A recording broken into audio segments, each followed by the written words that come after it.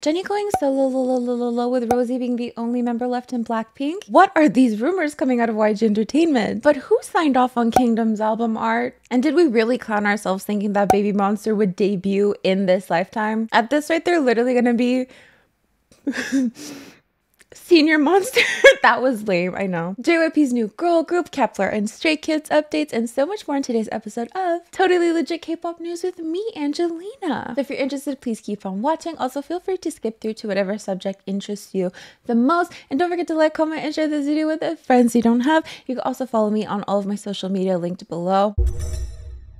Of course, we have to start off with all of the BLACKPINK related news. Most recently, the fact that everyone is convinced that Jennie is going to release a solo album like tomorrow. Maybe not tomorrow, but I was really curious as to why everyone was talking about Jennie Solo, seemingly saying that she confirmed that it is coming. All over TikTok, all over Twitter. I literally even saw the hashtag JNK1 trending. So why do people think this is a thing? Especially since we've had zero confirmed news of any of the members signing back with YG. Oh well, Jennie did an interview with Harper's Bazaar. And when asked what kind of concept she would like to do for her next album, she responded, "I'm making things that are unique to Jennie and the most Jennie-like. Please look forward to it."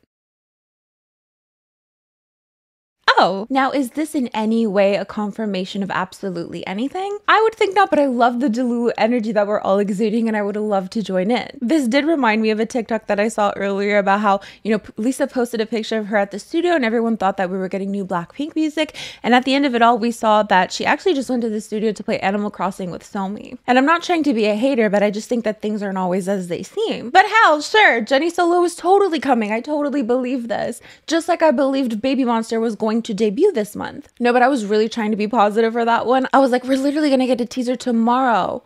And that was 3 weeks ago.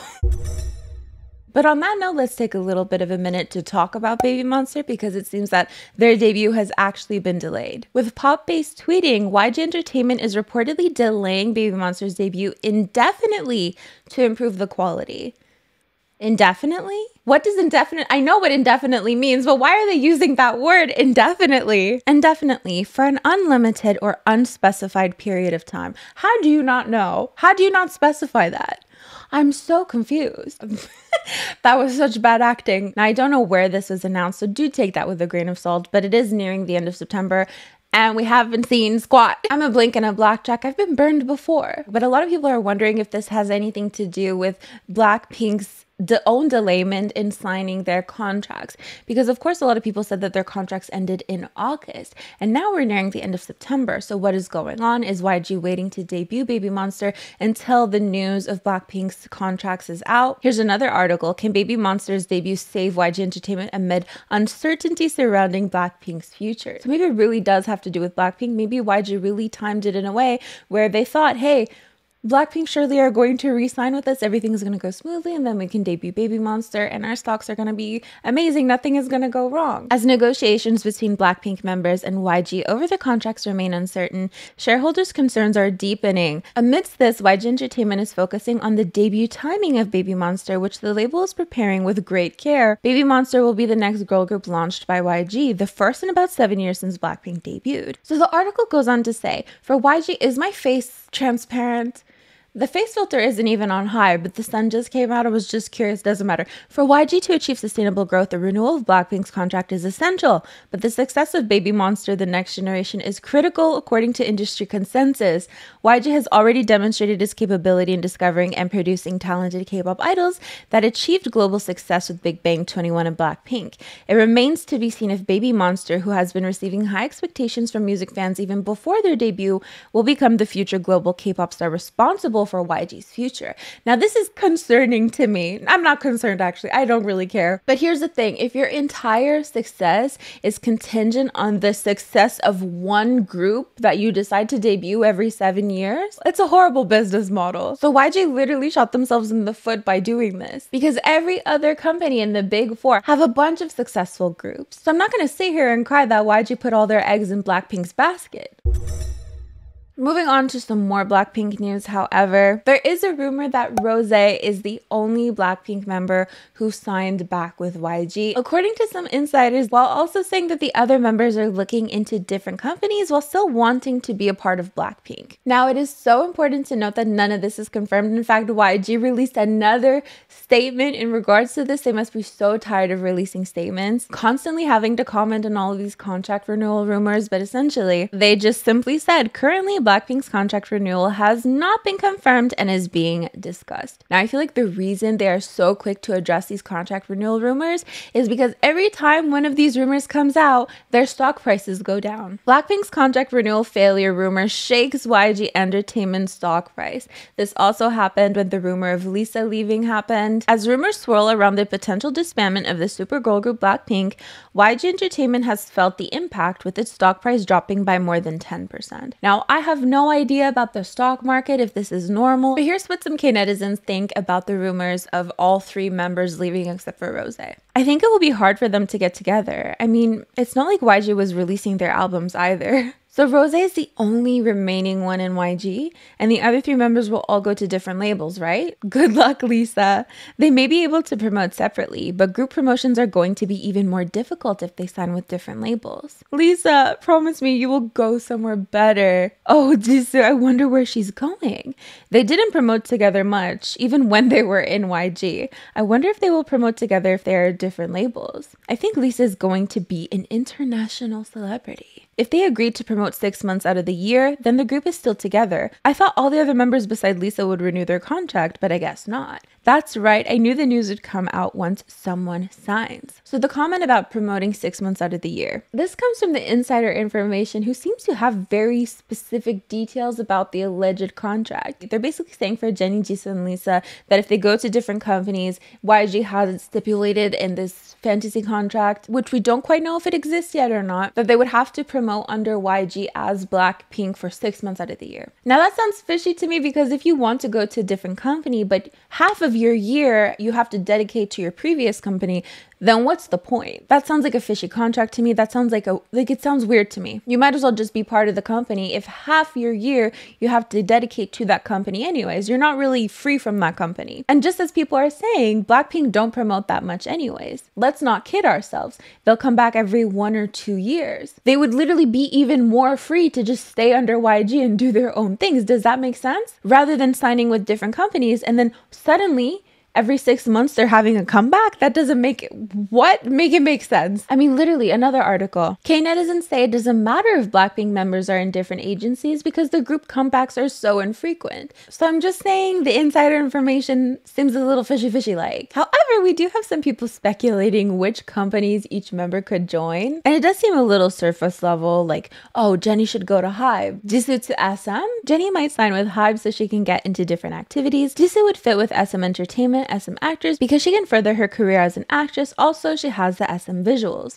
Lisa has a lot to offer from big overseas companies, so she could definitely sign with a big foreign label. And I've heard a lot of people saying that Rosie would fit well with the Black label. Even though the Black label is basically YG, not my circus. But I will leave you guys with that question. Of course, let me know your thoughts and predictions about all of this, but also let me know which member you would pair with which company.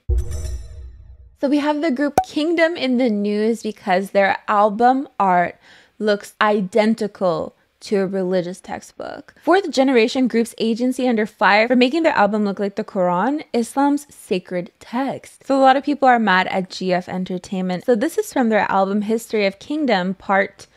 So this is what the albums look like. Now compare that to the Quran. For Muslims, the Quran is a holy sacred text, and its imitation for a K-pop group's concept is offensive. Fans have begun reaching out to GF Entertainment in hopes of informing of why the album's design should be changed. GF, you don't surprise me at all. For those who don't know, the second book is the Holy Quran, which is sacred for our religion, and it is hurtful to compare the design exactly. To see the photos of our idols when opening that book, please understand us. And then we see even more comparisons. Now, we did get a response from GF Entertainment, and here's what they had to say. First, I want to sincerely thank all the fans for your love and interest in Kingdom.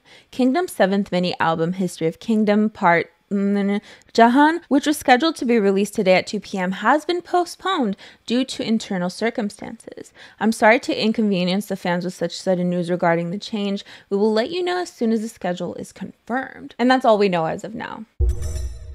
Next up, we have Kep1er Yeseo, who is going to sit out of activities due to health issues. With Wake1 and Swing Entertainment releasing the following statement, we're making an announcement regarding Kep1er Yeseo Health and her inability to attend a scheduled event. Due to her health suddenly taking a turn for the worse, Kep1er Yeseo will unavoidably be unable to attend the 2023 K-Pop Nation X Korea Music Festival in Poland. They go on to say that she's resting and Kep1er will continue as 8 members for that event. Our agency will take all measures necessary to help our artist recover her health. We would like to apologize to the fans who have been waiting to see Yeseo for giving you cause for concern. So of course, we wish Yeseo a speedy recovery. Have you guys been watching A2K America to Korea, JYP's new show following the formation of their new American girl group made using the K-pop system? Well, the final lineup has finally been revealed alongside the name of the group. So their name is Vita, and they've already released the music video for YO Universe, and they've already performed on Music Bank. So let's check out the lineup. So we have Lexi, Camilla, Kendall, Savannah, KG, and Kaylee. And I'm actually going to do a music video reaction for my patrons right now. Her voice is beautiful. Is she actually a gymnast? Very unfortunately, we're going to be talking about Stray Kids. 3 Stray Kids members get into minor car accident and cancel upcoming schedule. So Stray Kids Lino, Hyunjin, and Seungmin have canceled their upcoming activities after getting into a minor car accident. So JYP is saying that it was a minor collision, that no one was seriously injured, but they did sustain mild muscle pain and bruises. So the statement is as follows. While returning to their dorms after a schedule on September 20th, the vehicle carrying Stray Kids members Lino, Hyunjin, and Seungmin was involved in a minor collision. So of course, they immediately went to the hospital, with medical professionals advising them to receive conservative treatment for now. Therefore, we inform you that the following schedules have been cancelled or modified. So for Lino and Hyunjin, they won't be going to Milan Fashion Week, and Seungmin won't be hosting his birthday YouTube live. Stray Kids were supposed to perform at the Global Citizen Festival, but now it will only be 3 Racha. So I really hope everything is okay with them. Car accidents are rough, so I hope they also take care of their minds as well. Let's move on to a little segment I like to call Kpop Shenanigans, which are basically fun little things that have happened in K-pop recently. So, Nugent's Head covered V's Slow Dancing. Nan released a band live clip of her song No Problem featuring Felix off of her debut album, which was released a year ago, making the upload a little random, but it's never too late. Better late than never. Lucemble win the lawsuit filed against them by Blockberry for the usage of their name. So basically Blockberry were arguing that Lucemble was too similar to Luna because it was basically like Luna Assemble, right? The court notably recognized the reputational value, customer appeal, and credibility attached to the names Luna following the cessation of their exclusive contracts. As a direct consequence of this ruling, Lucemble and any former Luna members who had parted ways with Blockberry Creative have more leeway in their future creative endeavors. Yay! I think that's great news. It was recently revealed in a fan sign that Jisoo of BLACKPINK and aespa's Karina were actually close. 지수 언니랑 해줘서 언니가 먼저 되게 좋아한다고 연락이 왔어. So because Jisoo liked her first, she ended up contacting her. Wonbin from Rise clears the rumor that his hair is fake.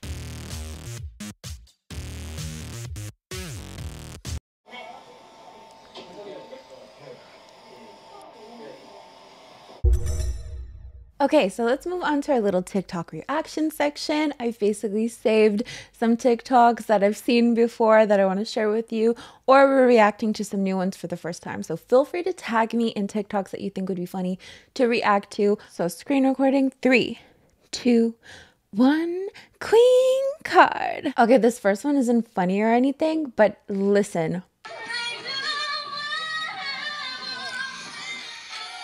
Hyorin has the most amazing live vocals and she dances. She's truly an all-rounder. I just wanted to share this. A girl getting bullied because she didn't stream sensitive by...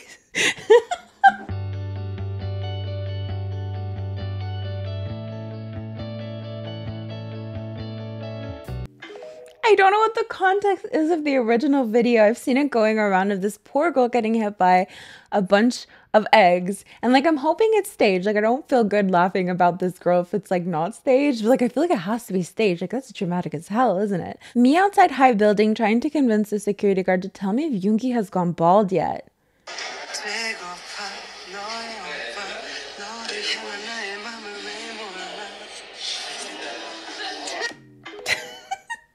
I think that was actually the first BTS song I ever heard. And I didn't know anything about BTS. I didn't even see the music video. I just remember the song being really good and it was my ringtone. And my ex's ringtone to wake him up in the morning. Like, he didn't even like K-pop. Like, it was a really good song.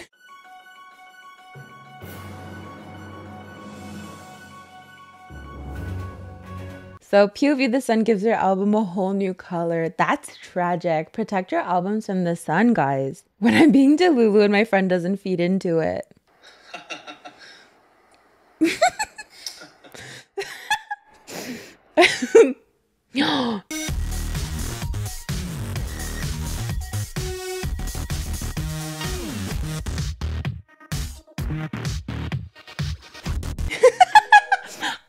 I love Ning Ning so much. Crazy how when Sun dances, suddenly everyone and their mom is a professional dancer and judge of over dancing. Justice for Sun. Oh.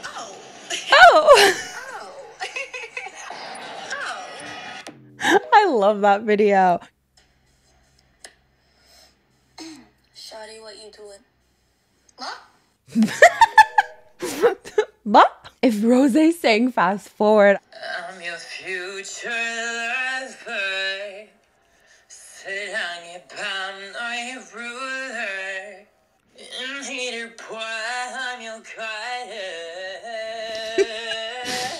Oh. How many lovers do I go through to find you? How many heartbreaks it takes just to get to your head? Yeah. How many lovers do I go through to find you? How many? Fast forward. Oh my god. I love it. I can't do it. Have you guys seen this ITZY fan cam?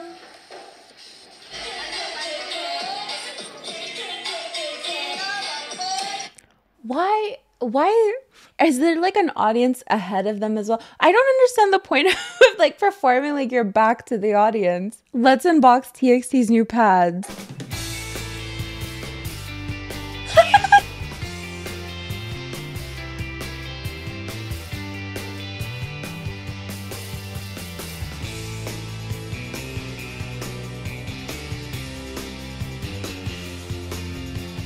No.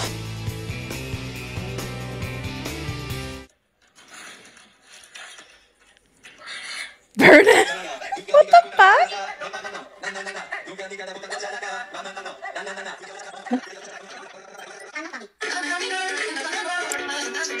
Jesus Christ.